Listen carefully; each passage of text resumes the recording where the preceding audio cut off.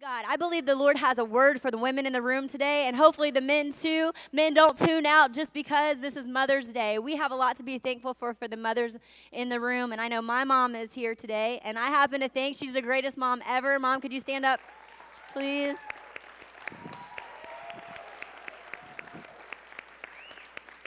Mothers are amazing. They're self-sacrificers. They give everything that they have for their kids. I know some mothers may be sitting in the room. Unfortunately, Mother's Day is not always a happy event for every woman, and we're celebrating women today. But there are women in this room that maybe, don't feel like they've been the best mother. That's okay. God has a word for you today, too. All right, it doesn't matter if you're not a mother. I believe God has a word for you, young woman of God. I believe God has a word for those who are not married. I believe God has a word just because he's going to speak to the women. And Mother's Day is less about physical birth as it is about who God says that we are. And that's what we're going to get into today as we get into the word of God. But mothers are amazing. I have the best mother ever. I know I do. I know you feel that way too. Are you guys ready to get into the word of God this morning? Will you pray with me? Will we focus our attention back on Jesus? Jesus, we worship you in this room. We thank you for the presence, your sweet presence that's already been so evident today, Lord. We're believing you, Father, to turn the hearts of women, to open our hearts, Father, to who it is that you've called us to be today. Not just natural birthing of children, which, yes, you have given us the ability to do that, but, Lord, that you would call out of every woman, every name that you have spoken over her in your word, Lord. And we thank you for the cross. We thank you, Lord, that your perfect intent from the beginning for men and women is available to us because of you dying on the cross. And no matter what we've done, Lord, that you are faithful to us, Lord God. And we just thank you and we praise you for your word. We praise you for your truth today, Lord. We're believing, Father, that you would just do something mighty, Lord, that the signs and wonders, the miracle that you do in our hearts as you change us through your word would happen in this room. I declare it by the power of your Spirit, that your Holy Spirit would hover over every man and woman in this room, that your word would go forth with fire, Lord, that would get inside of us, that would change us, Lord God. We worship you for who you are. Lift your voice and worship him with me. Lord, we worship you. Give him another praise. There's 20 seconds of praise. Can you give Jesus some praise with me in this room? Let's stir up an atmosphere of praise, worshiping. Hosanna! Hosanna! We worship you. We thank you for your blood. We thank you for your cross. We thank you for your saving power, Lord. We thank you, Jesus. We thank you, Lord. Hallelujah. Hallelujah. There's power in the name of Jesus. Power in the name. And there's actually power in names too. My husband and I, by the way, for those who are visiting us this morning, my husband and I are the youth pastors here at FAM. We get the opportunity of working with the youth of Mulberry. So welcome if you are new with us. But my husband and I have a daughter named Jerica, for those who do not know. And her name is actually spelt like Jericho in the Bible, but with an A on the end. And we actually had this name picked out for her way before she was, even conceived, or we had already thought of her, but she wasn't here yet. And we had a little girl in our first youth group that her name was Jerica. And so I just kind of had, just close bond with this little girl. She would sit next to me in service, and she would put her little head on my shoulder, and she was fiery. She was a feisty little thing. She was not shy, but she was amazing. And so I kind of, we immediately, when we heard that name, we were like, wow, that's a good name. I think we're going to name our daughter that when we have a daughter. And that was we were married 5 years before we ever had her. So that was years before. And the thing is, we didn't really know what her name meant, but we I had a connotation, an association with that word based on the scripture and based on how when you read about Jericho in the Bible, it's a place where God gave his people a supernatural victory, not because of their strength or their battle strategy, but just because they had faith and they walked obediently to him. And so I as a mom, declared she's going to live a victorious life in Christ. And then later we found out that it actually means strong ruler. And if those are the laughing in the room, it's because you spent 5 minutes or an encounter with my little girl. Yes. And she is a strong ruler. When they brought her to us in the hospital, the nurse said, as soon as we pricked her little foot, she's been fussing at us the whole time. And when she started crawling, when you would make your way toward her like you were going to get her, instead of heading in the opposite direction, she would head straight for you. So she is a strong ruler. So we claim over her that she'll be a strong, victorious ruler. And as great as that name is, that's just a name that we gave her. But God has even greater names for his sons and daughters in the room. He has greater names that he has called. And today the title of this message is What's in a Name? What's in a name? And yes, we're focused on the ladies in the room. But guys, there's so much in this scripture. Men, there's so much in this scripture that speaks to both men and women. And it kind of goes along with, the first part of it really goes along with the identity series that we've been hearing from Pastor, and where our identity comes from and where it starts. And so we're going to go back to the beginning today. And we're going to start in paradise that God created. And we're going to talk about the first name. So if you will open your Bibles with me, there are 4 names that we will be looking at today that speak specifically to women, but the first is both for men and women. All right, and we're going to be starting at Genesis chapter 27. I'm sorry, not chapter 27. Chapter 1, verse 27. Chapter 1, verse 27. We're going to have quite a bit of scripture that we're going to look at, but we're going to focus on sections today. So let's let the Word of God speak to us. But there's power in names, power in names. So the first name that we see is in Genesis. So we're just going to read this starting at verse 26 together. Then God said, "Let us make man in our image, after our likeness, and let him have dominion over the fish of the sea, and over the birds of the heavens, and over the livestock, and over all the earth, and over every creeping thing that creeps on the earth." So God created man in his image. In the image of God, he created him, male and female. He created them. This isn't we're going to get into the intimate account of the details of man's creation of man and woman in the next name that we look at. But this is the first name that we see, image bearer. Image bearer. And even in just how we read it in the translation, it doesn't even do justice to how it is in Hebrew. Like when you see the words written out using the Hebrew characters, it's very powerful. But one thing that this says to us is this. It says, regardless if you're a man or woman, that God has ascribed value and dignity to your life. He says you're valuable. He says you're created in his image. Now, he created them together, right? Male and female as one, but yet there's distinctions, right, between them. Male and female. We have a masculine and a feminine image bearer for God. Now, this speaks to all of us, because this is where our value comes from. It comes from nobody else. It comes from nothing that we believe. We can think all the good thoughts we want to think about ourselves too. It doesn't matter. This is the truth. This is what God says. He says that we are created in his image, that we are created as one, but we're distinct. And that each of us is valuable because each of us possesses the ability to reflect part of God that we can't reflect without the other. Okay, women together are distinctly, we're different, right? We're the same, but we're different. All humanity equal in value and dignity. We got to get that. We're in a culture where men and women want to fight each other. Okay, women think they have to prove that they're better than a man. But God says right here, there's no reason to have to prove anything. There's no reason to have to prove anything, men or women. We're not superior or inferior. You're both created in my image.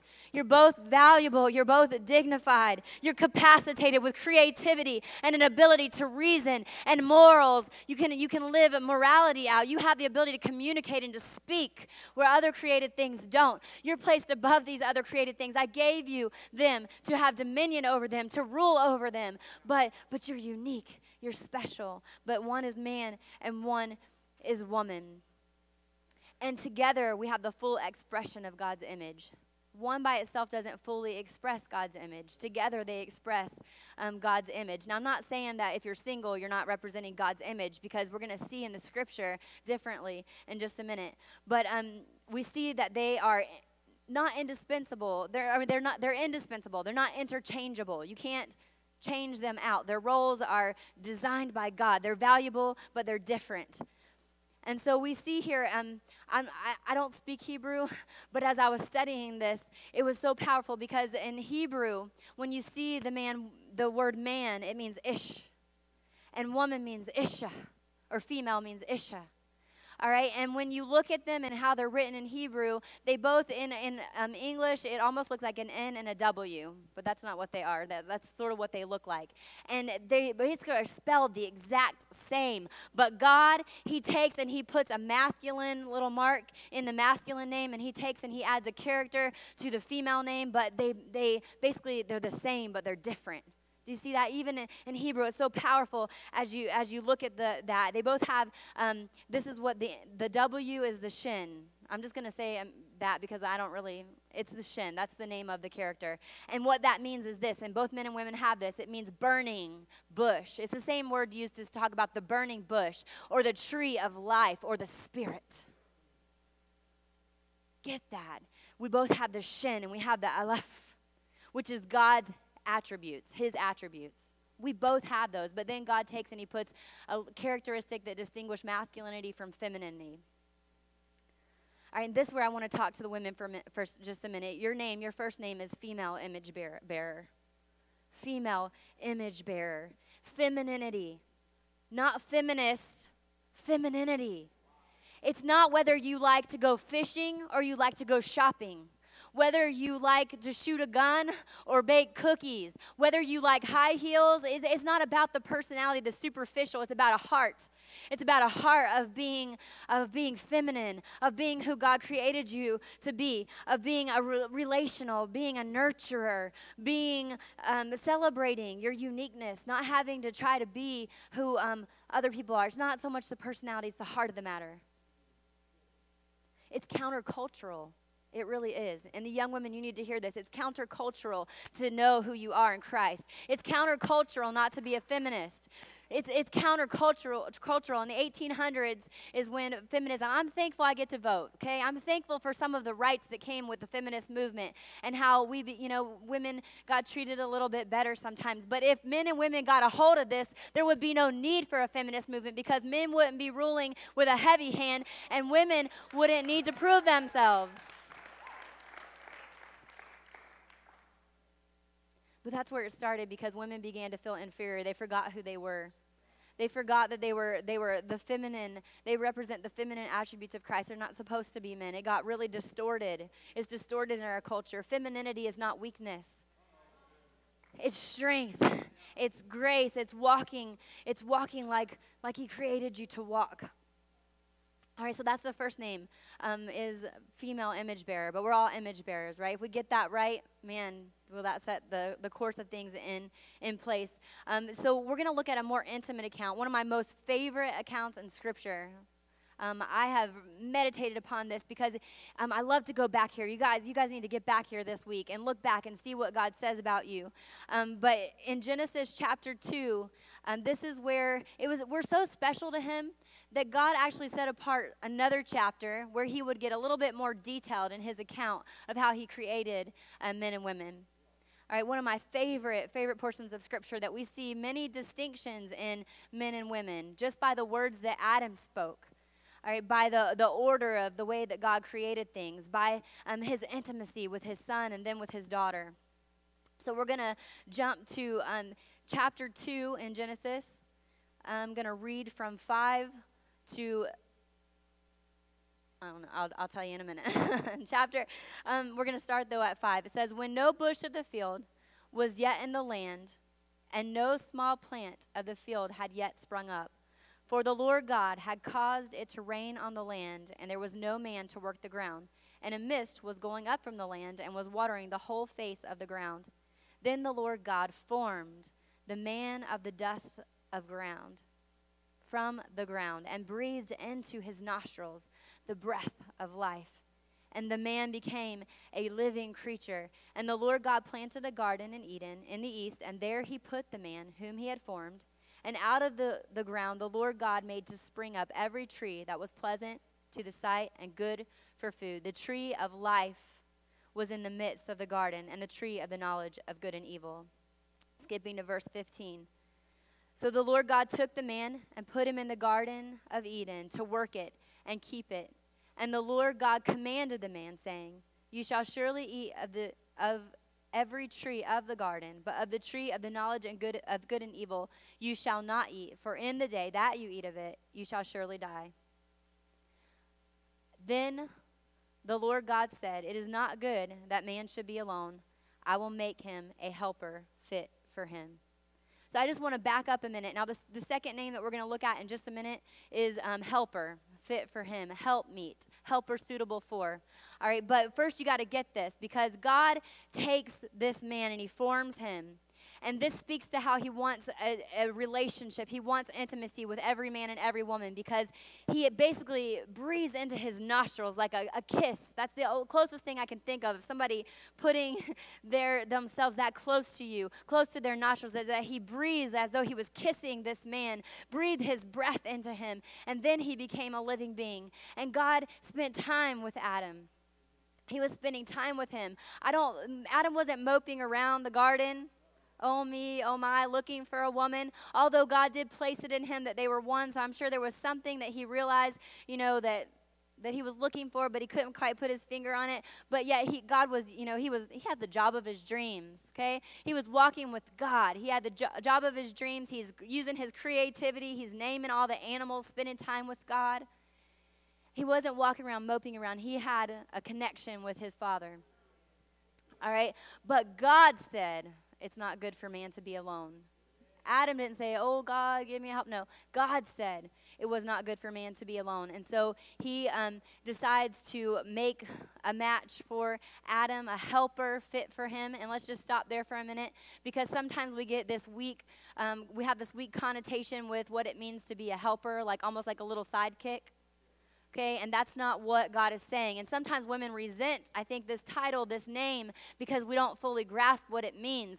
But in Scripture, it's not weak. It's not a sidekick that God is naming. Helpmeet is derived from two words, azir, which means to rescue, to save, to be strong, and kenegdo, which is to mirror his opposite. And basically means that she possesses the other half of the qualities or the attributes that he doesn't have. Okay, so sometimes we don't like this because it sounds like you're a sidekick, but basically helper means one who supplies strength in the area lacking, does not indicate that they're stronger than the one they're helping. Okay, women? It just means that they are a savior, a rescuer that uses their strengths to complement what he doesn't have. It's powerful. Hallelujah, right? I know my husband shares the stories, of how I help him. Sometimes he probably sees things that I don't, see in how I help him, but we do complement each other, right? Those that are married get that. But this doesn't just speak to those who, are married. All right, but this is who God created all women to be. Not that you go, ladies who are not married, young women, that you go attach yourself and try to be the helpmate to everybody that you date, okay? But there's something inside of us. There's something inside of our hearts that God's placed there to be strong, to be a savior, not savior like Jesus, but to resemble him, to be a rescuer, to go after those who need nurturing, that need relationship. I'm not talking about relationships like the opposite sex, so don't go there. All right, but that's what God calls a woman. She's countercultural. Okay, we want to fight for our rights. It's called weak to be a helper. Okay, but that's not what Scripture says. It's not weak, ladies. It's strong. That's who God designed us to be. Be countercultural. We train young women to be independent, self-sufficient, selfishly ambitious. And I am all about, being successful and doing everything to the glory of God. But I was very disillusioned when I became a wife and a mother and trying to live things God's way and having that burning in my heart to be who God created me to be. But culture had cultivated something different in my life. It didn't match. When I became a mom, oh my goodness, it was a moment where I saw her take her first breath, and all those other selfish things that, not that they're not good, don't hear me. Girls can go to college. Girls can do that. Girls can, I work full time and be moms, but that's not cultivating the woman of God on the inside to just focus about those things or to be selfishly ambitious, because man, if that's what we train I'm talking about Christian young women here. If that's what we train our Christian young women to be, man, will they be miserable. Man, will they be miserable, because they'll be in a tug of war all the time of trying to achieve and to be something out here that with a lack of integrity, because God didn't create them to desire to be like a man. All right, now I'm not saying we can't be successful in the workplace and not to do our best and to be the helpers and all those things, but if that's all we put our hope in, there'll be a day where it'll be very disappointing to you, young women, because that's not who God has spoken you to be. And then we see how God fashions this woman, which is why we're fashionably late all the time. No, I'm just kidding. God decides to make a helper. So that was the second name, helpmate. But God decides to fashion for Adam someone that will match him, right? A helpmeet for him. And so God puts Adam to sleep, okay? He doesn't need input on all her features, okay? He doesn't need Adam to do that, but I believe there's something more powerful in this. Sometimes women think that God created man first, and that means man's more important, but I want you to hear me, young woman of God. He put Adam to sleep because he wanted time with you. All right, he put Adam to sleep because just like he spent time with man, he wanted to spend time with his women. All right, he wanted to spend time. He wanted a relationship with her before he opened Adam's eyes, because that speaks to God's priority. And this is especially for the single young ones in the house, is that God didn't keep Adam awake, and he didn't line up all these girls in front of him and say, hey, pick this one or that one, or whichever one you like. No, he didn't do that. He made her and him, and they had a vertical connection with God. They had intimacy with him, and then he brought them together at the right time, in the right moment, for the right things, in the right way. They didn't have to go seeking, and his eyes had never been tainted by pornography. And his eyes had never had to, and sometimes it's not on purpose. Our young men have to walk through the mall, and they have to see Victoria's Secrets hanging out. Okay, but he didn't have all that stuff. There hadn't been that stuff yet. And so God then brings this woman to the man, and he wakes them up, right? And what does Adam do? I'll read it first before I paraphrase. He says, this at last is bone of my bones and flesh of my flesh, and she shall be called woman, because she was taken out of man, because Eve was created different. She was taken out of the side of man. Also speaks to the helper in her, right? And to become alongside of him. Woman means she-man, or woman with a womb. But I'm going to paraphrase Adam first. At last. Whoa, baby. Woo! Flesh of my flesh, bone of my bone, right? He was speaking words that captivated her heart. He was captivated by her beauty. He was captivated. It didn't matter if she matched up to somebody. He'd never seen anything else. Speaks to the importance of guarding your eyes and your heart, young men. But he was captivated. And then this speaks to how God, from the very beginning, he's captivated by her. But then Eve, I can imagine what those words meant to her heart and who God created her to be. Because what he was saying was, I'm going to take you. I'm going to protect you. You're part of me. You're part of my bone. You're part of my flesh. I'm going to watch over you. I'm going to protect you like God calls men to be the head, right? To love like Christ loves, even laying down his life. And so Adam, not God, but Adam names her woman. I don't think this name fully encompasses. I think he discovers, as we'll see with the last name, exactly what kind of that meant, because it kind of means she-man or womb. But what it does mean is that women do have the capability of bearing in their womb. In fact, a woman is the gateway, right, to birth. Even Jesus Christ came through the womb of a woman, right? We can't do this thing with just men or just women. Women have the gateway to life within their body. The gateway to life within their body, the ability to produce life. And this just doesn't mean like just physical birth. If we have any women in the room who haven't had a child, but to birth a vision, right? To birth by mothering those around them, not just those that they've like physically given birth to, but to be a gateway, right, that leads people to Christ.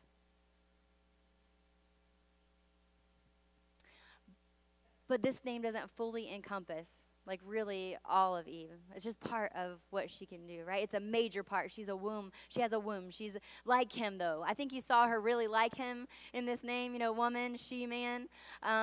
But in all my study, I really couldn't find much more to, like, distinguish that. But it does speak to the beauty of being able to carry a child in your womb. And I can't tell you how many times I hear young women and people talk about children and things like this. Just another mouth to feed, right? Or I'm never having kids. I'm never having kids.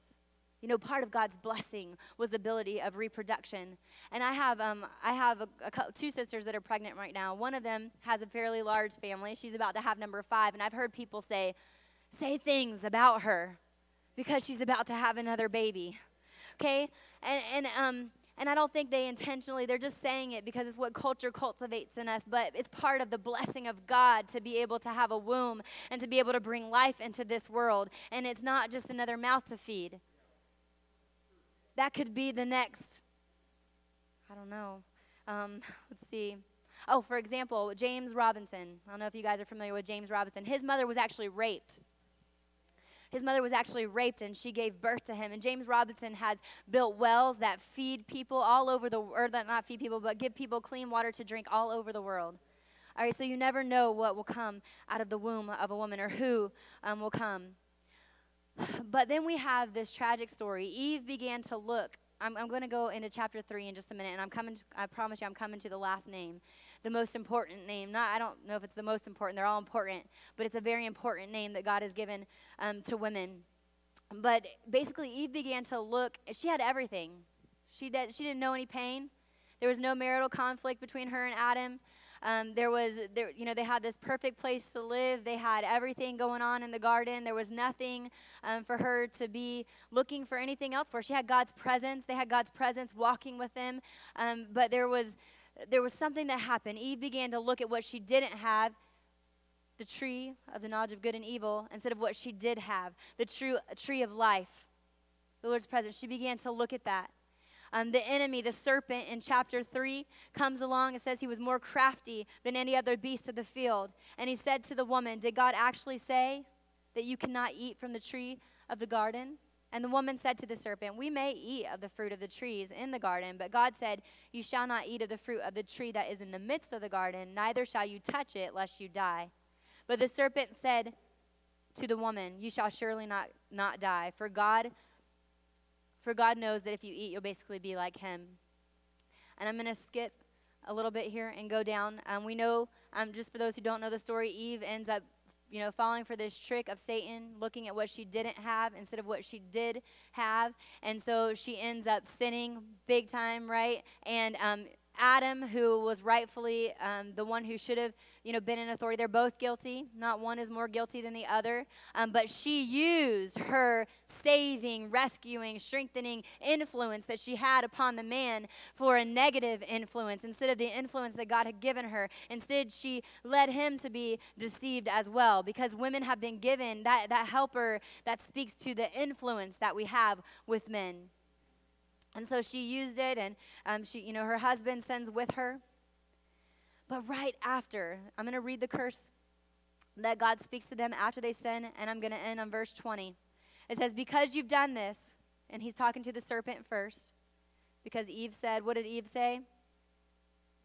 Who did Eve, well, the serpent blamed, or the Eve blamed the serpent, Adam blamed Eve, but they all three got in trouble, all right? So, the Lord God said to the serpent, because you have done this, cursed are you above all livestock and above all the beasts of the field. On your belly you shall go, and dust you shall eat all the days of your life. I will put enmity between you and the woman, and between her offspring, your offspring and her offspring. He shall bruise your head, and you shall bruise his heel. To the woman he said, I will surely multiply your pain in childbearing. In pain you shall bring forth children. Your desire shall be for your husband, and he shall rule over you. And to Adam he said, Because you have listened to the voice of your wife and have eaten of the tree of which I commanded you, you shall not eat of it. Curses the ground because of you. In pain you shall eat of it all the days of your life. Thorns and thistles it shall bring for you, and you shall eat the plants of the field. By the sweat of your face you shall eat bread, till you return to the ground. For out of it you were taken, for you are dust, and to dust you shall return. Verse 20, the man called his wife's name Eve, because she was the mother of all living. All right, here's this woman who probably feels in that moment like many of us have felt. Not just women, men and women. She's messed up big time. She realizes the consequences because immediately there's been a death that has occurred. Not really physically per se, but a spiritual disconnect between her God and her God and Adam. And so immediately there's been consequences. And I can imagine that she was just not in a good place. She was realizing that not only did it cause her to sin, but it caused her husband to fall. It would cause mankind to fall.